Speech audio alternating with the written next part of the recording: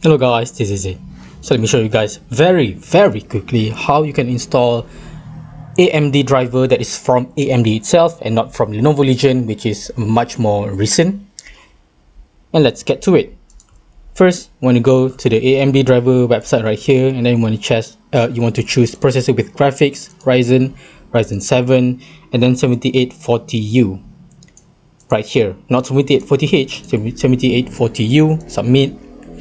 And then here, Windows 11, go to AMD Software Adrenaline Edition, which is 641 megabyte. Press download. I've already downloaded it here.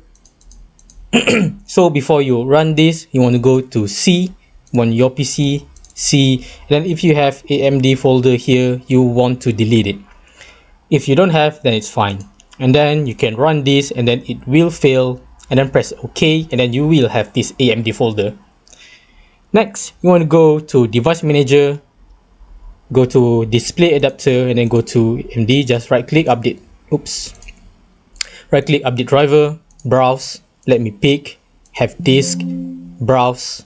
And then you want to go to C, AMD Software Installer, Packages, Drivers, Display, INF, .inf, this .inf file.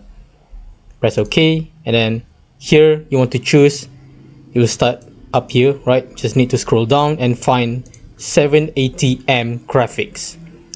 Make sure you have graphics at the back there. Press next, and then it will, yes, not compatible, press yes, and then just continue everything, and then after that it will complete, and now you will have it will show here AMD Radeon 780M. Now you want to install the AMD Adrenaline software. What you need to do, we'll close this Device Manager and download. So go to C, AMD Software Installer, Packages, Drivers, Display, .inf, and here you want to go to this thing number that started with B or whatever, and then you want to sort by type here because you want to find the application ccc2_install. Run it. Okay, I'm not going to run it, so just run it and install it, and then you will have your AMD Adrenaline software.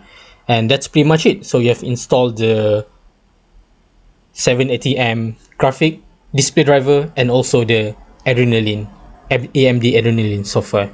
Then you can restart your Legion Go and you're good to go. You're on the latest AMD driver for this chipset. I hope you guys find this useful, and thanks for watching. Bye bye. Ta-ra.